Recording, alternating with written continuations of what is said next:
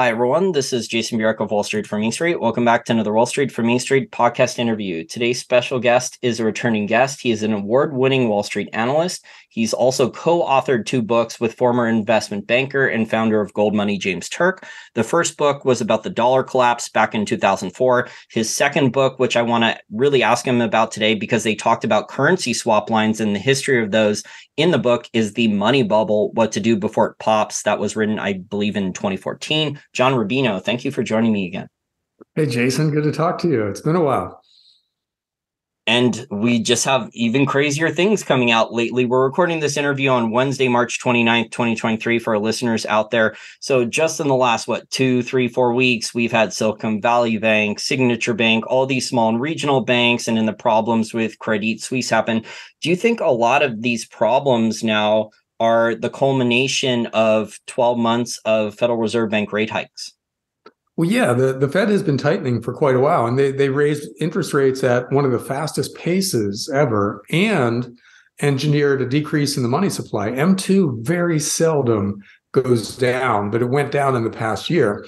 And so everybody's been sitting around waiting. I mean, the 99% consensus in the financial markets was that the Fed would keep tightening until it broke something. But it turns out they'd already broken a bunch of things. You know, the regional and local banks were getting ready to blow up, which isn't that big of a surprise looking back on it, because the basic business model of a small bank is to borrow short, in other words, take in deposits, and then lend longer, a business loan or a mortgage or something like that. And for that to work, you need a positively sloping yield curve. Well, the Fed had engineered an inverted yield curve for a long time, one of the deepest, most inverted yield curves ever, which makes small banks inherently unprofitable. And at the same time it did that, rising long-term interest rates made the price of bonds go down. So any bank with bonds that it's holding to maturity has to report the paper gains and losses on those securities, which means all these little banks have to report the big losses on the decrease in the market value of their bonds. And that scares people into pulling money out of the banks and makes them have to sell more bonds in order to pay off those depositors, which means another big negative earnings report, and so on, until you get an electronic bank run, basically, on internet time this time. And then Silicon Valley Bank had some specific things going on that are almost funny. But basically, the Fed had broken the banking system in general. And they're still kind of struggling to fix it. And they haven't quite yet. I mean, did you see Janet Yellen's testimony before Congress? It was unbelievable. It was our Treasury Secretary not understanding how the banking system worked, and not understanding the policies that they had put into place to try to stop the implosion of the banking system. So it was shocking. But as of right now, it seems like the banks are at least temporarily stabilized. But of course, it comes at a cost of, the end of QT. The Fed's balance sheet is going back up again, which means the money supply might start growing again, which means maybe we're done with tight money. The Fed did raise interest rates a little bit again one more time, but I think they're close to the end. And it wouldn't be at all a surprise if by the end of the year they were cutting again because some other thing blew up or the banks go back to imploding or something. But, the short answer is yes, they've done so much damage that I think they don't need to tighten anymore if they want to squeeze inflation out of the system. And they're probably going to have to ease pretty soon to stop deflation from coming back with a vengeance when a bunch of big entities start blowing up. I think the pain has really just started in the last month or so. I mean, the stock market was still rallying. Asset prices were still at really high levels. Most of them were anyway, except for commodities, or most of the commodities anyway, especially the commodities that are sensitive more to economic growth and the actual real economy rather than gold. But the comments from Jerome Powell recently were actually very similar to the comments that Jerome Powell made during the 2019 repo crisis. So the Fed's balance sheet, for our listeners not familiar, the Fed's balance sheet increased by about $1 trillion officially in only about 2 months during the 2019 repo crisis. And the Fed said, we're not doing quantitative easing. This is not money creation, not quantitative easing. We're just giving out emergency loans. And then all of a sudden you started to see all the things, John, that we're accustomed to seeing post 2008 with these currency swap lines. And in back in 2019, they were extending the currency swap lines to longer and longer durations. And then eventually the Fed's balance sheet just expanded. Do you expect similar types of like rules changes and bailouts and hidden shenanigans to continue? Well, I think they'll do all kinds of things when something else big breaks, because they don't have very many tools left. If easy money doesn't work, which it probably won't work, because we found out what happens with extremely easy money in the last few years, right? We flooded the system with cash to bail out what we perceived to be an impending disaster. And then we got inflation. We got 8.7% inflation officially last year in the US, and it was probably something quite a bit higher than that. So let's say 12% real inflation. That is a catastrophe in a fiat currency system. So to the extent that people think now that easy money is no longer in the Fed's toolbox on any scale, like they can't do a 2020 bailout again going forward, that means we've got a really messy system. The next time something blows up, the Fed doesn't have its main tool. It can't just flood the system with cash. So it'll have to do all kinds of things, swap line related things and guarantees and things like that, and maybe direct equity purchases. It's going to have to do a lot of things that it hasn't done or hasn't relied on solely in the past. And I think there's a pretty good chance that people don't trust that stuff anymore. So the Fed will try and fail to engineer the next big bailout, and then all hell breaks loose. Fiat currency cannot survive if we don't believe that the government has the tools to maintain its value. You take that away, and there's nothing there. There is no reality for a currency that's just a made-up thing like a fiat currency.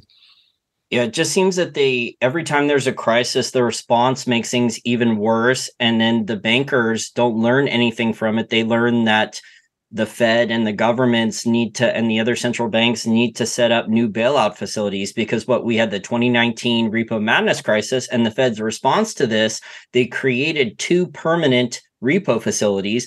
The first permanent repo facility is for foreign central banks, so they can place their U.S. treasuries as collateral without dumping all of their treasuries, so they can get access to U.S. dollars and borrow there. Although I think Kyle Bass recently said in tweets, he was talking about how the borrowing costs to borrow from that facility are higher than borrowing in other places, but still that's access to emergency dollars and basically kind of a place where the Fed could, if they want, they could buy those U.S. treasuries and sweep them under the rug off balance sheet. And then you have that other permanent repo facility that was created after the 2019 repo crisis that a lot of people haven't talked about yet. That might be used soon. That's for like real estate investment trusts, money market funds. It doesn't have to just be for banks. That's the permanent domestic repo facility. I did videos on this in the past.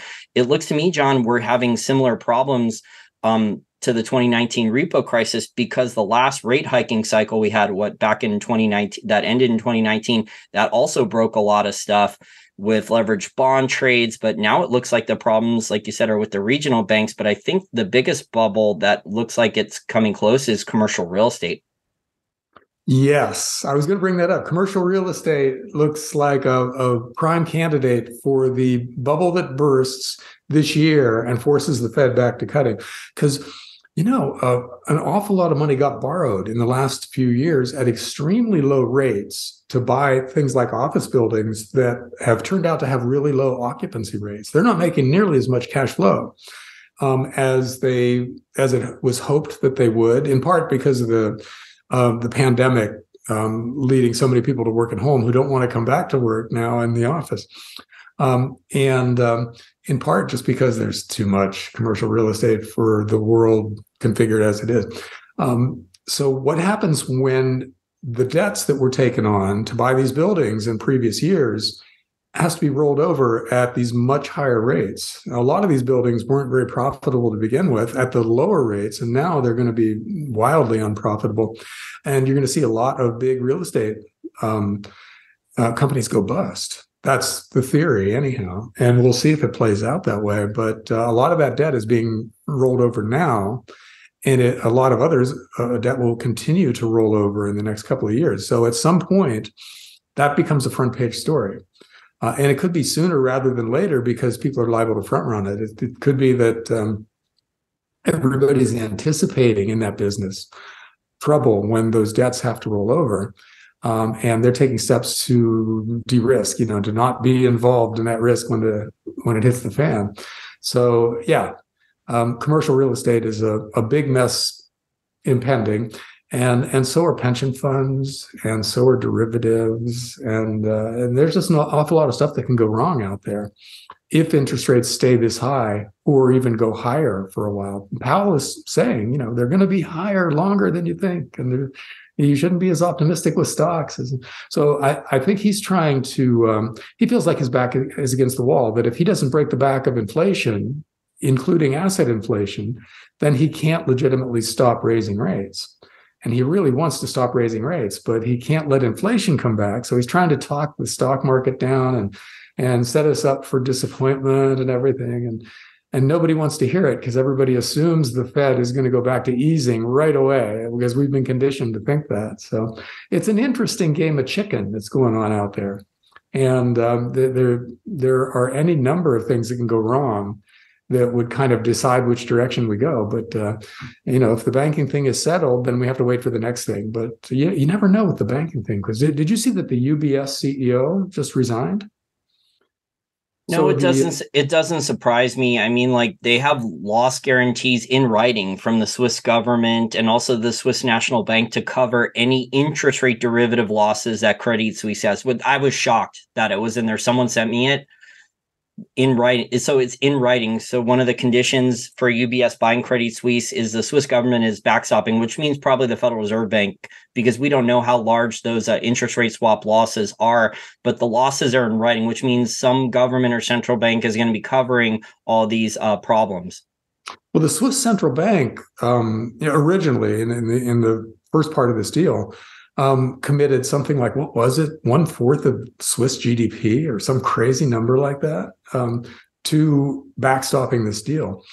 And it's just one bank, and not even that big in relation to, say, Deutsche Bank or something like that, which is the next domino that might fall in the global banking crisis, because Deutsche Bank was actually in pretty good shape 2 weeks ago. Their stock had been pretty stable and they were making money and everything. But as soon as Credit Suisse got into trouble, Deutsche Bank's credit default swaps went up. In other words, insuring their bonds got a lot more expensive and their stock price started to fall. So it's completely possible that they see keeping Credit Suisse from metastasizing into the rest of the banking market as their main obligation, no matter what it costs, because they don't know who will collapse if Credit Suisse becomes the Lehman moment out there, where they just let it fail, or they allow the takeover to be messy. So I don't think they'll let it fail if there's loss guarantees right on the derivatives. It sounds like they're kind of preparing for this. I mean, some country out there drew from the Fed's permanent repo facility $60 billion in emergency draws. And now we're hearing in addition to these ironclad contracts the Federal Reserve Bank has with the G7 central banks, there's additional currency swap lines that are daily now. We stand ready to give them as many hundreds of billions or trillions of dollars as it takes to keep some giant international bank from going bust and taking their home country down with them. Because, Deutsche Bank's derivatives book is bigger than Germany's entire economy. So if derivatives blow up, in other words, if net exposure becomes gross exposure for a big bank's derivatives book, the numbers are just overwhelming, and they can't let that happen. If they found out in 2008, 2009, what would happen if they hadn't bailed out AIG back then, Goldman Sachs, JP Morgan Chase, and most of the other big US banks would not be here now. They would have evaporated because of derivatives. We got the global version of that coming if somebody like Deutsche Bank goes bust. So, we're not out of the woods here at all. We've just started the path through the darkest part of the woods, with interest rates having gone up the way they've gone up in the last couple of years. And then you've got all kinds of peripheral things that could become, front burner, like the energy crisis in Europe, and geopolitics like the Ukraine-Russian war, and then there's the de-dollarization thing, which just got very real. That's the title of a thing I posted on Substack the other day. De-dollarization just got real. And that's a huge story, even leaving this other stuff aside. If we don't have a financial crisis, we still could easily have a currency crisis because of de-dollarization. So the idea that things are going to calm down in any way from the past decade, and the next decade is going to be calmer and more, well managed and everything, is a pipe dream. It's going to be worse 10 years from now than it is right now. So in The Money Bubble, which is your last book that you and James Turk wrote, you actually put in there some of the history of currency swap lines, because James Turk was an investment banker, I believe, during the Asian tiger crisis and the tequila crisis. And he was talking about how the U.S. federal government and the U.S. Treasury and the Federal Reserve Bank had to do emergency currency swap line during those crises, in the 70s and 80s. In the past, but they were a lot smaller. So there's still been currency swap lines given out to try to protect these investment banks from either failing or having losses. So there are some problems where maybe a foreign investment bank fails, or government or emerging market government defaults on the debt, but the Fed and the US Treasury are routinely issuing these currency swap lines in the past, although they were orders of magnitude smaller, to protect US investment bank interests. That's been a tool they've used forever, and they used it in a big way in the 1990s. That was when Alan Greenspan bailed out everybody in sight from the Asian contagion and of the Russian bond default and Mexico's near default and long-term capital management. They had a bunch of mini crises that seemed big at the time, but in retrospect seemed like laughably small. But each time the Fed stepped in with guarantees and currency swaps and probably a bunch of direct payments to people who were making decisions back then. And that was when the banks learned that they can basically do anything they want to. And if it works, then they keep the profits. If it doesn't work, the government steps in and bails them out, and they still get to pay themselves record bonuses at the end of the year. And that moral hazard right there is what has brought us to this point now. It's basically destroyed the global financial system. And Alan Greenspan deserves to burn in financial hell for being the guy who presided over that. Just because his successors even did bigger and nastier mistakes, they probably wouldn't have been able to do that if Alan Greenspan hadn't been the guy who did the first set of moral hazard mistakes that the Fed really engaged in. Well, we also have to blame Robert Rubin and Larry Summers and the bank lobbyists and those guys, because if you look at the size of the derivatives market, John, I went back and looked this up because I was curious, because I was doing some research for another interview about Brooksley Born, because she was the one person at the CFTC a couple decades ago, I think under Bill Clinton or one of those presidents around then. It was mid to late 90s. And the derivatives market back then was around 29 trillion in notional value. And here we are about 20 something years later, and it's over 20x that size. So, I mean, the derivatives market, 29 trillion is enormous back then in 1998 when they got rid of Brooksley Born, but Glass-Steagall was repealed.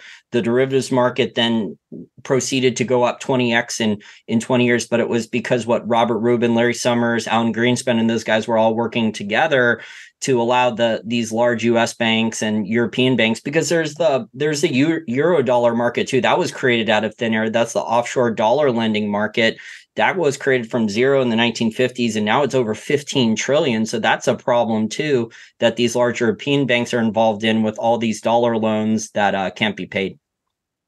Yeah, I mean, there's all kinds of stuff like this out there, and so much of it doesn't really show up on bank balance sheets because they match the liabilities with the assets, and then they net it out to some manageable number, and basically they lie, and they get away with lying. So we know the numbers are astoundingly big. We know they come in several different flavors of risk, but we don't really have the faintest idea what exactly it is we're talking about. These things can come out of nowhere, like we found out with Silicon Valley Bank. We had no idea that they had that kind of risk build up into their balance sheet. Well, the same thing will be true of lots of other entities when things start blowing up. Well, John, we're just starting to see over the last couple of weeks the stuff that investigative journalists should have been doing at the beginning. So look at who was in charge of the chief risk officer, who was in charge of risk management for Silicon Valley Bank. I mean, she's a woke meme. It looks like she has no resume experience whatsoever in terms of risk management or banking. It looks like she's only worked at a bank for a couple of years. Oh, so that's where the term woke bank is coming from. We do diversity hires for all the things that don't involve schmoozing customers. That makes sense. I mean, Silicon Valley Bank is kind of a special case, though, because they seem to either not be aware of the FDIC insurance limits, or they had some kind of a deal with somebody that made it okay for them to take the deposits that they took. Because, there were 10 Chinese depositors who had a cumulative $13 billion on deposit with Silicon Valley Bank.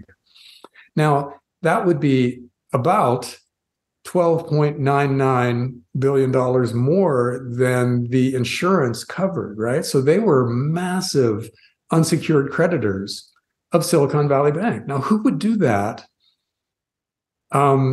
if they understood the situation? So either they didn't know, which I guess at this case, you can't, at this point, you can't rule anything out. It's possible that I think a lot of rich people considered it kind of next generation banking, because there was a lot of affluent Hollywood people, Silicon Valley people. They had way over the 250,000 limit at that bank.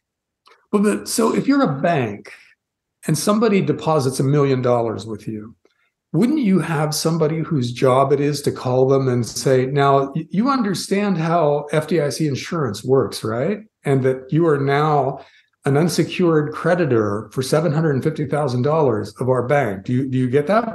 We love you. We want to keep your business. We just want to make sure you understand what you're doing. That's if the banks were going to put the customers first. I mean, yes, I interviewed the lawyer for Bernie Madoff after the Ponzi scheme was found out, and she was also a victim. And what she told me was that the JP Morgan, because Bernie Madoff told her this on the phone, that the bankers knew at JP Morgan knew the whole time that Bernie Madoff was running a Ponzi scheme from the very beginning, and that they didn't care because there was so much cash at Bernie Madoff's account at JP Morgan, and they were just collecting fees on billions of dollars.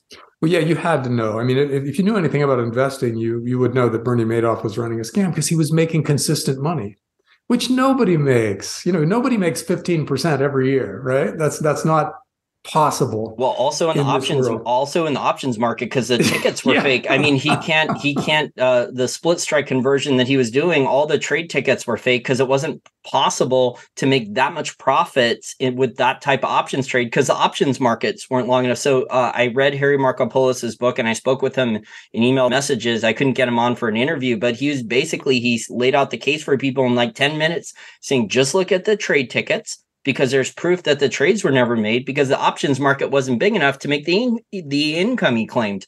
Yeah, I know.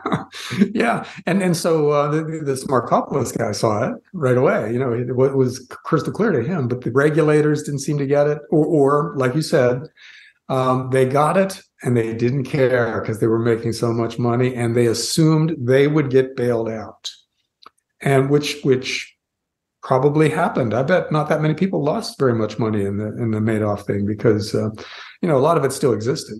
But the government actually printed a lot of it. Congress eventually printed a lot of it, but people only got their principal back from 15, 20 years before. So if they invested with Madoff, say in 1995 or something like that, and they were invested with Madoff for 10 or 15 years, they only got their initial principal value back. So that's it. So it's better than nothing, but they missed out on 20. Some of those people were involved with Madoff for 20 something years, and they got all those investment returns wiped. Yeah. So basically they had a cash account sitting, earning nothing for all that time with a hugely stressful year at the end of the process. So, if you're in a Ponzi scheme and you get your original money back, you're one of the lucky ones. But yes, he destroyed a lot of lives because I think a lot of people, they had to wait a long time for that money.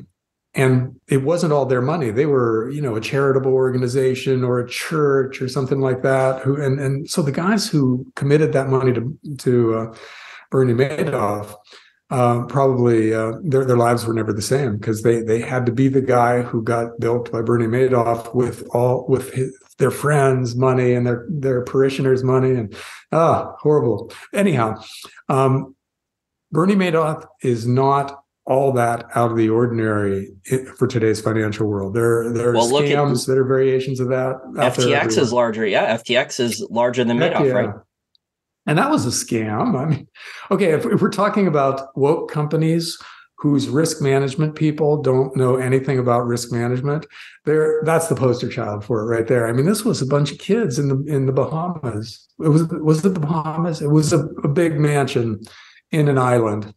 And they were both basically partying while the front man, Bankman-Fried, went around making speeches and stuff and collecting checks, and nobody had any idea what they were doing. It was a money laundering fraud from the get-go, if you speak to Mark Cohodes. But I mean, they were commingling customer funds. They weren't keeping segregated accounts. They were using customer accounts for loans for their trading services, and that was the whole thing was just, it reeked of fraud, but no one cared.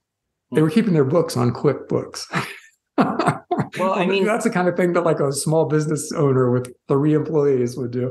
Well, look at the other crypto exchanges. There's problems at all these. So we're seeing the tide go out with the higher interest rates, and Silicon Valley's just getting wrecked. So all the problems that people should have been asking from the beginning at these crypto exchanges, no one cared until Bitcoin and crypto prices started falling, and then higher interest rates, and that started causing all the problems, because these companies, a lot of these Silicon Valley companies, are revenue only companies, and their business models, well, we're going to sell more shares, and that stops with higher interest rates.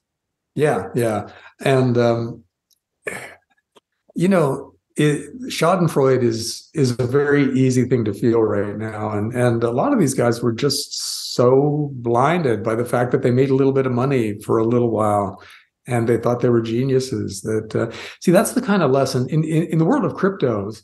The numbers are so exaggerated, where normally, a 27-year-old kid will buy a couple of stocks because his brother-in-law told him about them, and they go up, and he makes $10,000 and feels like a genius, and then makes a hubristic mistake and learns that lesson, loses all his money. But he did it with $10,000 of house money. These crypto kids are doing it with millions and sometimes billions of dollars of money, but they're making very familiar mistakes. They're making the kind of mistake that you make when you have a streak of luck and think it was genius. And then you have to have the thing happen to you after that teaches you that markets are smarter than you before you can go on to being a legit investor, right? But so we're watching this happen. I mean, in the 1990s, it happened too with tech stocks, where people made mistakes with hundreds of millions of dollars. And now they're doing it with billions of dollars. And, hopefully this is the last inflationary phase in the financial asset price markets, because it can't get much bigger than this, and it should not. But the crypto guys are learning a lesson they would have needed to learn in any case in life, and hopefully they did it mostly with other people's money, so that the lesson is spread out really widely. This is actually the way markets ought to work. See, the crypto market is actual capitalism, where people have to eat their losses.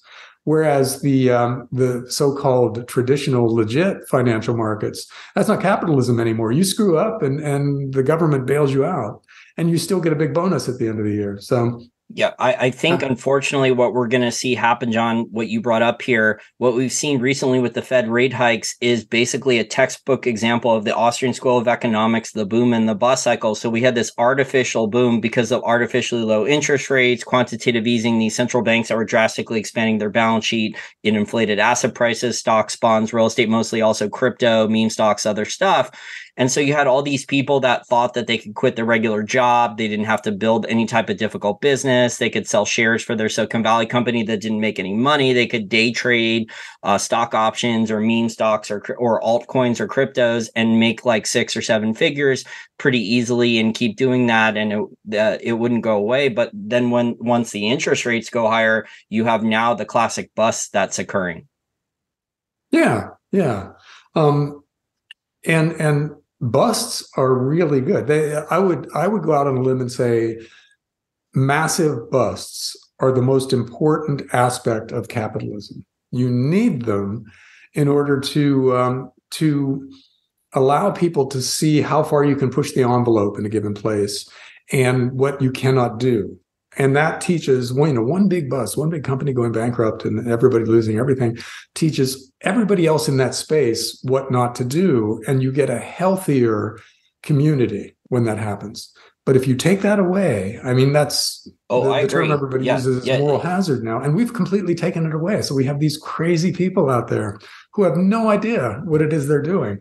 Yeah, it's capital discipline. So if you're a commercial real estate banker and you've given out all these loans to commercial real estate investment trusts, all these development companies, and now your loans are about to default. I mean, a lot of these guys, I just had a conversation with a banker who posts he has a large Twitter account, and it doesn't say his real name because that's how a lot of people are now. A lot of these professionals have large accounts and they're posting on Twitter. This guy knew a ton of stuff about the US commercial real estate. I mean, he was telling me just details about it's way, way worse than you think. And I have this, I want to give you our listeners here some numbers here. This is from a New York Fed director. This guy put out this tweet on March 22nd. So a week ago when we're recording this interview. And this is from Scott Reckler, who's a New York Fed director, and he's laying out that there's 1.5 trillion in commercial real estate debt maturing in just the next 3 years. The bulk of this debt was financed when base interest rates were near zero. This debt needs to be refinanced in an environment where rates are higher, market values for the real estate are lower, and in a market with less liquidity. Let me also add that if the landlord, the property owner, wants to raise rents, I mean, a lot of these companies, retail, restaurants, a lot of these large corporations, they're reducing commercial office space. So this just sounds like a disaster. Are they going to allow bankruptcies? And for the people who are disciplined to go and buy those commercial real estate buildings, John, for discounted prices after they crash? Or is the Fed going to start doing just wide scale bailouts where the Fed's buying up trillions of dollars in commercial real estate mortgage-backed securities? The smaller regional banks are allowed to, maybe they have mark-to-market accounting suspended because the large US banks have that. So maybe they're going to suspend the accounting rules for the smaller banks. Well, local and regional banks own a ton of commercial real estate. That's one of their business lines. So they're staring at this avalanche of loans that need to be refinanced, but at higher rates that might make the projects no longer viable. And then the banks are on the hook one way or another, right? And so, you can't even let one bank go bust right now, right? Because of the fears of contagion. So it seems like the government's going to just be either doing a rolling bailout kind of thing for years, where each thing that blows up, they step in and take care of it all and everything, or just some kind of blanket thing where they nationalize a big segment of the banking industry.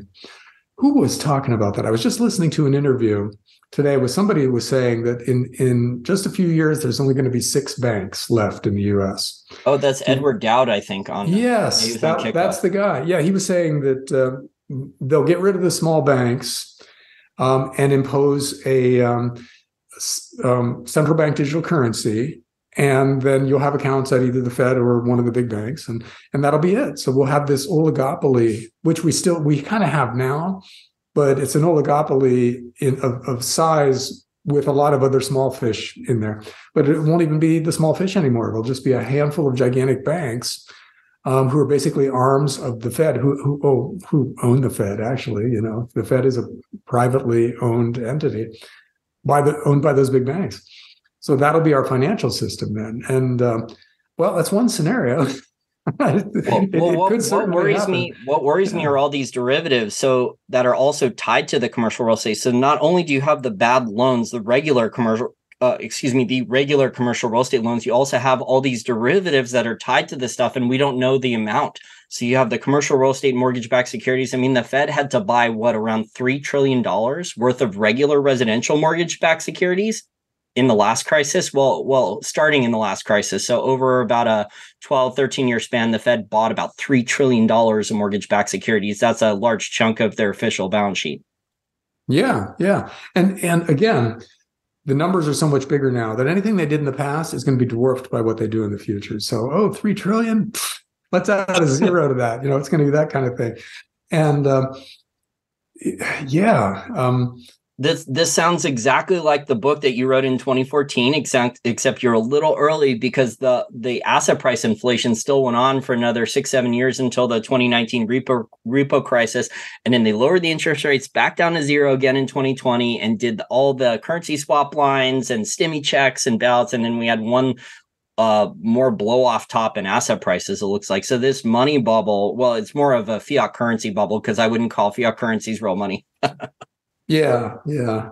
But it is kind of funny that James Turk and I wrote that book going on 10 years ago, and it's just now becoming timely.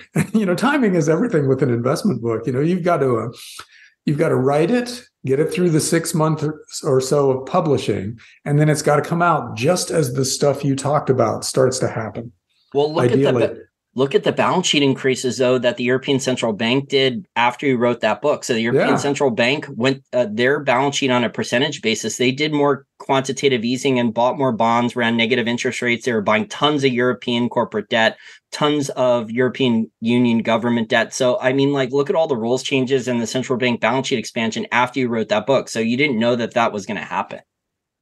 Well, yeah, the whole QE thing was not actually well understood, or how far it could go. They were doing it in kind of a big way, but we didn't know they could do it that much further. And China, we didn't know China could quintuple their debt and that derivatives could blow up. Anyhow, I used to have a series back when I ran dollarclaps.com, a series of articles, and it was called the long wave versus the printing press. And it was about how, the Kondratyev wave and the Elliott wave and the fourth turning. There were all these long wave theories about how societies go through 70-year cycles financially. And all of them say we should have busted in 2000, if not before. But the reason that we kept on going so much longer than these long wave theories predicted was because for the first time, everybody in the world, every central bank in the world, has an unlimited printing press. And printing presses are, it turns out, great ways to manipulate markets and fool people into thinking things are okay when they're really not. So we bought ourselves 20 some extra years of what most people would define as reasonably good times. In other words, there are jobs and you can buy a house and people will lend you money and stuff like that. In other words, normality. But it wasn't normal at all. It was actually the absolute blow-off phase of a multi-decade credit super cycle. And now here we are. So yeah, we wrote that book. And it looks like a math problem now, John. So you say now here we are. I think we're getting towards the end here because I'm looking at all the debt from whether it's Japan, the European Union, Bank of England, English government, their finances, the US, China. Emerging markets are almost always a mess whenever the dollar rises and interest rates go up and commodity prices fall. So it looks like finally we're having like a global government debt crisis coming soon in the next couple of years too.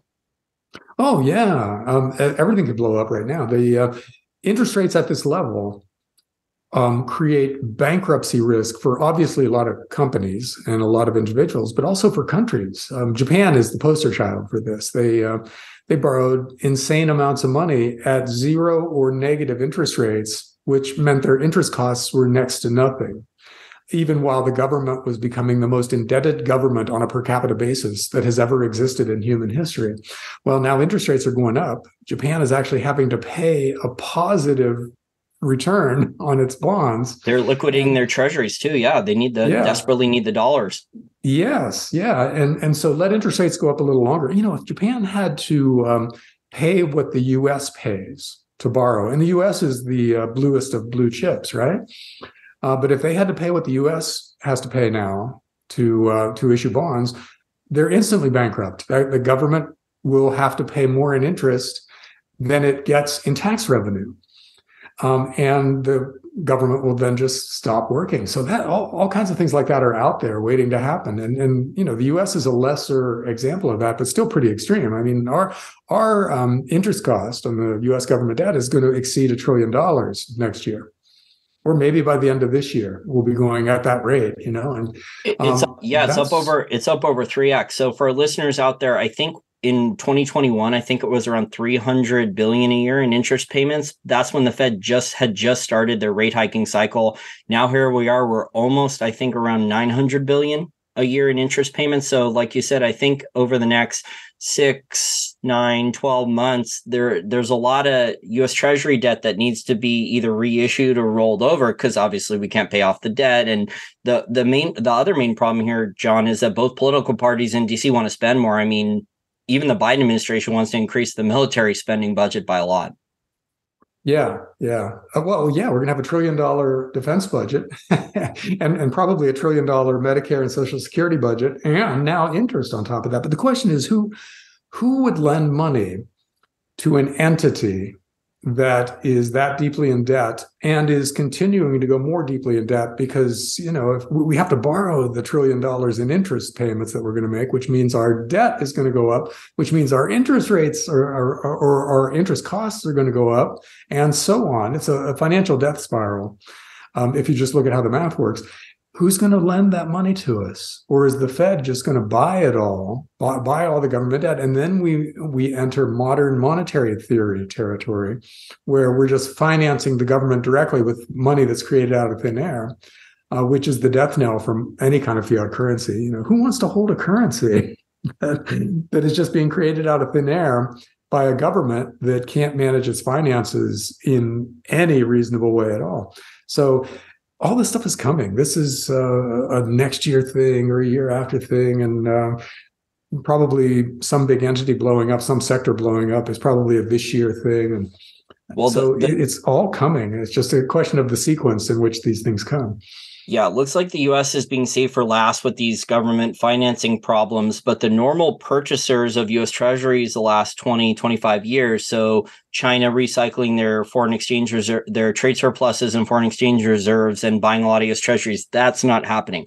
Japan would normally run trade surpluses and recycle their foreign exchange reserves into more U.S. Treasuries. That's not happening. Germany would normally do that. So the normal large buyers, the large net purchasers of U.S. Treasuries, those people are gone. Even though interest rates are higher, you'd think that would attract more buyers, but it's not. Instead, what you're seeing with the People's Bank of China, Russia, India, Singapore, a lot of the non-G7 countries and central banks that are running trade surpluses now, John, they're buying gold tonnage the last 12 months. Well, yeah, governments seem to see this coming. And central bank demand for gold is the highest it's ever been, which ought to tell us something. If these guys who are basically in charge of the major currencies realize how badly they've screwed up those currencies and are basically trying to get out of them, trying to shift as much of their resources as they can into real assets, then we should be doing that too. But we know that, right? Anybody who listens to your podcast series already knows that they need to be buying gold and silver and whatever other real asset they can get their hands on. So the one nice thing about this going on way longer than it seemed like it was going to is that we've had plenty of time to figure out our strategies, right? We all kind of know what we should be doing now. And it's just a question of doing it, whether we need to get the cash or whether we need to sell financial assets in order to get the cash, whatever we need to do. We know we need to do it. So hopefully this spares a lot of people the trauma that they would have had if they weren't ready for it when the time came. So it could be that there's going to be this whole generation of extremely rich gold bugs 10 years from now who were right and who rode this thing and got out just in time and are now the suppliers of capital to a rebuilding world. That would be the best scenario that I can think of. Yeah, I think that commodities are going to have supply side problems, lack of investment for a lot of these commodities, because even though energy prices were high back in 2021 and part of 2022, there wasn't a ton of extra investment, especially on the supply side and CapEx for a lot of these oil and natural gas companies. And in a lot of these countries, there was oil and natural gas drilling bans, and then the politicians were threatening windfall profits taxes, and they wanted to build the liquefied natural gas import facility, but they didn't allow any domestic drilling. So just more policy mishaps and screw-ups there, and not allowing the free market to fix the supply and demand problems, especially in countries like the European Union. Yeah, the supply chain thing is going to be a big part of the story going forward because we really haven't fixed that many things, and it's completely possible that the Russia-Ukraine thing isn't done breaking stuff yet over there. Both of those countries are such big suppliers of so many things that that it's possible that they just never get back to the levels that they were 5 years ago. And the European energy story is interesting enough for an entire show just by itself, because what Germany did, the mistakes it made. Germany seemed like it was the well-run adult country almost in the world up until a few years ago, and then they started making mistakes with their energy system and their finances and everything. And now they look like a bunch of morons. France looks much smarter than Germany based on the policies that those two countries have pursued for a while. But anyhow, there will be supply bottlenecks in a lot of commodities. And the only way you fix supply bottlenecks is with higher prices that incent people to go out and get more of those commodities. So if we own them now, we'll have the wind at our back financially speaking. If you own a lot of silver miners now, at least the really high quality ones, then when silver goes into shortage and one of the big exchanges defaults and the silver spot price hits $150 an ounce, you're going to feel like a genius. And more importantly, you're going to be equipped to take care of yourself and your family in what is going to be a very chaotic world. So that's what we should be shooting for, is developing a strategy that allows us to have the capital that we're going to need to, when one of your kids really needs a place to live, or that they're going to be homeless otherwise, you just step up and take care of it. If somebody else is sick and there's an experimental disease or experimental treatment that's going to cost $100,000 and insurance not going to cover it, take care of it. That's the thing we should be shooting for. That kind of protection against the vagaries of life that are going to be really magnified in the future. And I think the commodities markets are the place that's going to be where we should be for most of this stuff. Copper, same thing, massive shortage. It's just going to be a lot of capital trying to get through some very small doors. Well, we were talking before we started. Sorry to interrupt you. We were talking before we started recording that in a lot of cases, I mean, the banks won't even lend to a lot of oil and natural gas companies, definitely not coal companies, but also mining companies, because of ESG policies or other types of mandates. They either left because they didn't think that there would be any demand for certain commodities, or they left because it was considered it wasn't part of their ESG policy agenda. So especially for a lot of these mining projects, a lot of the Canadian and American, like smaller merchant banks that used to help raise capital for juniors, those guys are gone. So the royalty and streaming companies, there's going to be a vacuum left and a hole to fill. And if there's a lack of capital, if there's a lack of capital for a lot of these producers, for mining companies or oil and natural gas, then the money's not going to be invested into new supply. Yeah, if you just buy 5 stocks going forward, probably the streaming and royalty companies, mostly in precious metals, but some of them are in other industries now too, they would be the things to own, because that's a business model that's tailor-made for this kind of a world. Because normally they do great at the different parts of the business cycle, because they tend to have a lot of cash when the cycle turns down and nobody's willing to finance emerging mines. So the streaming companies and the royalty companies can step in and cut really good deals for themselves from these desperate junior miners and exploration companies. And then they make a lot of money in the upswing part of the cycle, and can raise a lot of capital because everybody's so impressed with how much money they're earning, to be ready for the next part of the cycle. And then, as you said, the ESG thing is a wild card here, because now, even in pretty good times for precious metals, for instance, or for a lot of other mining, banks are reluctant to lend to them because they've got these artificial rules that have been imposed on them that keep them out of certain sectors. So it could be that the royalty and streaming companies are basically the main bankers now for exploration companies and for junior miners in general. which means they get to cut even better deals going forward. So those are the companies you want to own. They just have a better business model than actual miners because they're the perfect kind of banker or venture capitalist, if you will, for the cycle that's coming. And they'll cut some amazing deals. Let's say we have a stock market crash here in the year ahead, which we could easily if something blows up, and that sucks down the gold and silver miners. The royalty and streaming companies are going to have a lot of cash at that point. They will step in and cut some amazingly favorable deals. And in the that actually happened. Let me just provide a case study, John. So Franco-Nevada, which is the largest precious metal royalty and streaming company, they actually bought $80 million in a gold. They bought, over $1 billion worth of gold from Coeur d'Alene because Coeur d'Alene was bringing a mine online in 2009 because I was following the industry back then. So Franco-Nevada for $80 million in cash to help the miner finish their mine. They bought a gold stream. The $80 million in cash saved the miner from going bankrupt. Franco-Nevada bought $1 billion worth of gold for only $80 million in the 2008-2009 financial crisis. Yeah. So go ahead. No, I was just saying I think one of the best case studies that the model does work even in times of crisis because they have the cash and they're deploying it and they're saving the miner. And in the miner, they can always, if there's a problem with the stream, they can renegotiate, unlike a bank, because the banks aren't going to be as flexible. Yeah.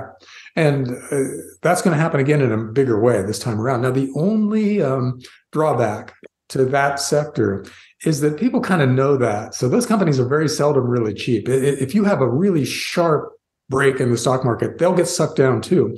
But in more or less normal times, a lot of capital flows into them and their stocks tend to behave pretty well. So if you already own them, you like them.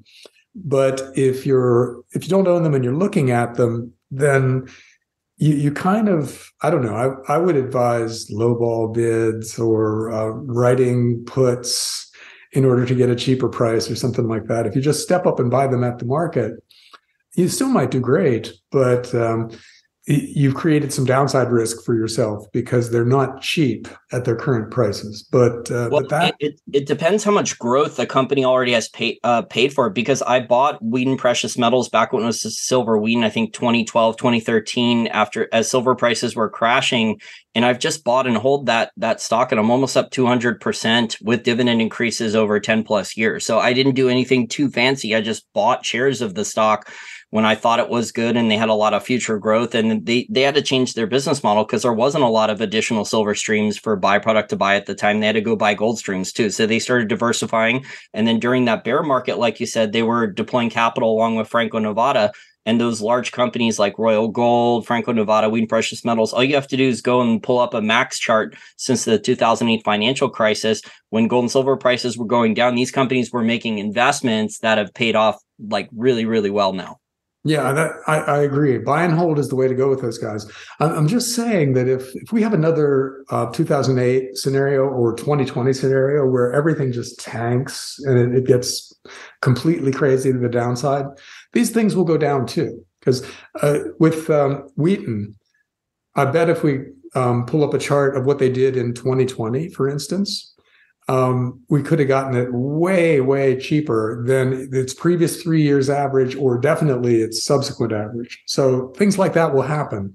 Oh yeah, didn't silver get down? The paper price of silver got down to about 12, 13, I think, at one point. Silver got smashed, and the silver miners got smashed too. And Wheaton Precious Metals is now not just a silver mining company. It's it's got streams of gold and probably other things too. But still. These companies are at risk of short, dramatic drops. And so that would be the only thing that would keep me, if I wasn't in them already, it would keep me from jumping in with both feet, because they're great business models. 10 years from now, barring like a nuclear war or something, they're definitely going to make a lot of money. But the low in the next cycle might be the best time to get into them. So dollar cost average, put in really low ball bids and hope maybe something happens to scare everybody and it drops to your price. Things like that. That's the way to get into these stocks that everybody knows about and already likes. So is there anything you're actually optimistic about? Because we're discussing that there's bubbles here. There's a fiat currency problem, government debt problem. These higher interest rates are potentially, you think the next crisis is what, commercial real estate here in the United States? Maybe. There's so many things that can go wrong. And commercial real estate is one that seems like it's kind of on the front burner because all this debt has to be rolled over. But there's lots of other things that could happen. So, I wouldn't have guessed 3 weeks ago that Silicon Valley Bank was going to start a run on small regional banks. But so whatever happens next could be something that's out of left field like that. But there's a bunch of things that could happen. So, we've been doing that whole catalyst watch thing for years now. Like, what's going to blow up the whole system? And there's still a bunch out there that could happen. So, well, the Fed also has this domestic permanent repo facility that a lot of people are not talking about yet. I don't think anyone's drawn from it, but there's a lot of non-bank financial entities that can actually post toxic garbage collateral there and get cheap interest rate loans, dollar loans there. So we'll see if that gets used in the next crisis with commercial real estate, or if the Fed decides to use that as kind of a covert bailout facility. But I know that one was set up because there was two permanent repo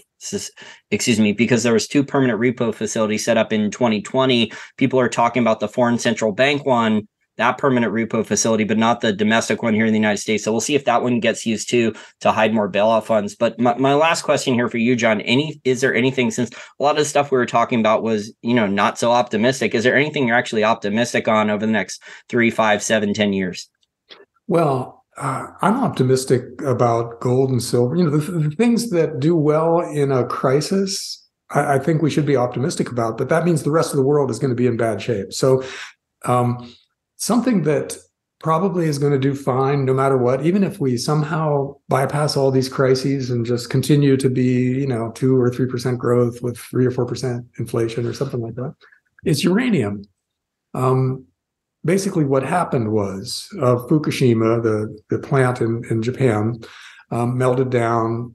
Everybody wanted to bail out of the nuclear power market, and a lot of European countries were at the same time captured by the Greens parties in their political systems, and so started closing down their nuclear plants and their coal plants, and mothballing plants that had a lot of life left in them, and canceling plans for new nuclear plants and everything. So uranium prices went down, and it became a really kind of dead business for a while.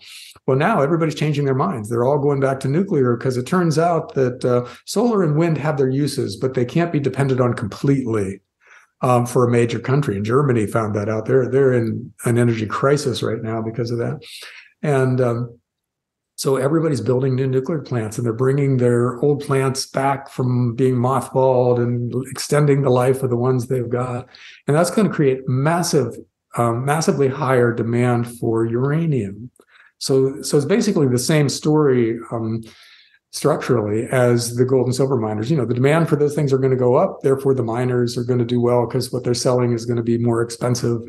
And same thing with uranium. It's completely possible that so many new nuclear plants are going to come online in the next few years that the demand for uranium will wildly outstrip what today's mines can supply, which means prices have to go way up to incent new miners to come in and start bringing mines online in an expedited way. And so it's possible that we have another bull market in uranium that is as good or better than the rip your face off bull markets that we've had in the past in that sector. Check Rick Rule out. He's done some good videos on uranium and is very optimistic about it and knows way more about it than I do. But I think Rick Rule, I interviewed Rick yesterday. Yeah, actually, I interviewed another uranium expert, the guy Justin Yoon from Uranium Insider, and he basically said, and Rick Rule has said similar things, that most of the uranium industry, they can't survive. So in the short term, maybe they can kind of edge along, but most of the uranium industry, to replace the current mine production, I mean, they can't survive uranium prices below $65, $70, $75 a pound because there's not a lot of low-cost uranium projects left. So you have Kazatomprom and Cameco, the two main producers, but they're starting to bring online higher cost production now. Yeah, see, that's when you want to buy into a mining sector, is when the price of whatever they're mining is below the cost of production. Because the price has to go up by definition, right? Or else everyone goes out of business and you have zero supply, and that can't be allowed to happen. So prices have to go up. So you pick the really, really high quality companies that are going to survive no matter what, just about, and buy into them early on.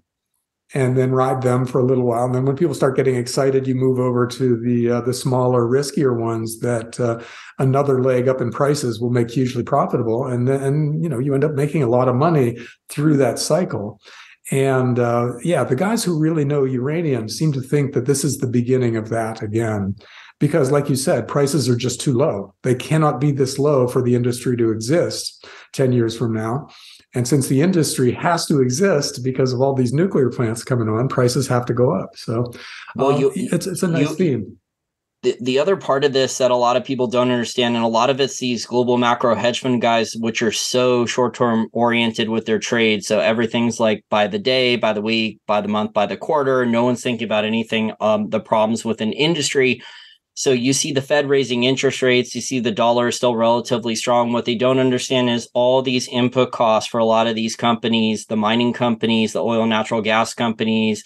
So the labor costs, the cost of capital, electricity in a lot of different countries, unless you're here in the US where you have cheap natural gas prices now. All these costs, chemical costs, materials costs to build a new mine, all of these costs are up across the board. And that means the replacement costs, maintenance CapEx, maintenance capital expenditure bills, those costs are going to be way, way higher just to maintain the same levels of production. So bringing on new production is going to be even more expensive. Yes. Yeah. And so the guys who are set now with plenty of supply are going to do very well. So, yeah. It's possible to be optimistic about sectors, even in a world that doesn't inspire much optimism. And that's kind of where we are now. There are very few really uplifting, positive stories out there that involve the rest of the world. But there's a lot of really exciting stories that involve one sector that does well if the rest of the world goes to hell. And I think that's kind of the approach that you have to take now, is looking at crisis-related assets that are going to do well when most other things are doing really badly.